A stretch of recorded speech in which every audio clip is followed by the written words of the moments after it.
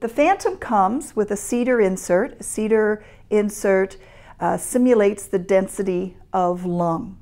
The insert is bored with a 2-centimeter hole that allows you to put your 2-centimeter diameter ion chamber holder, which is made of acrylic and bored to whatever ion chamber you are working with. This is just placed inside the Cedar insert, and if you had your ion chamber, you would then place your ion chamber inside of that, allowing you to do a point measurement. You can purchase an additional ion chamber holder. Again, we bore these to whatever, or cut them out to whatever size you require. Something that is recommended is a polystyrene dummy chamber. This is used primarily in the planning stage so that you're planned to a dummy and allows you to save a step and thus a calculation error. So the first insert that we're going to look at is the 4D CT insert.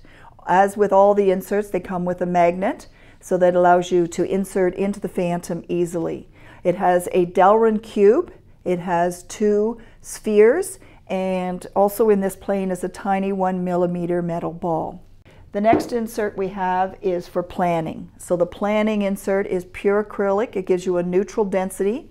Again, it's designed to fit the 2-centimeter ion chamber holder and the dummy, should you purchase that additional option as well. Also for CT is the PET CT. So this has a 30mm sphere. You access the sphere by undoing the knob at the top. You fill the void with whichever goop that you are working with, my high technical word. Put that in, seal it, and then you're able to have a hot spot when you're doing your motion. So we have what we refer to as our Cedar Series. The Cedar Series comes with inserts that are on center or off center. They all come with a 30mm polystyrene sphere, and in this case the ion chamber is bored to have poly insert in the sphere in the middle. This one is off center, and you can either have it with blank or where the ion chamber will go into it. So the next step is working with the split Cedar insert.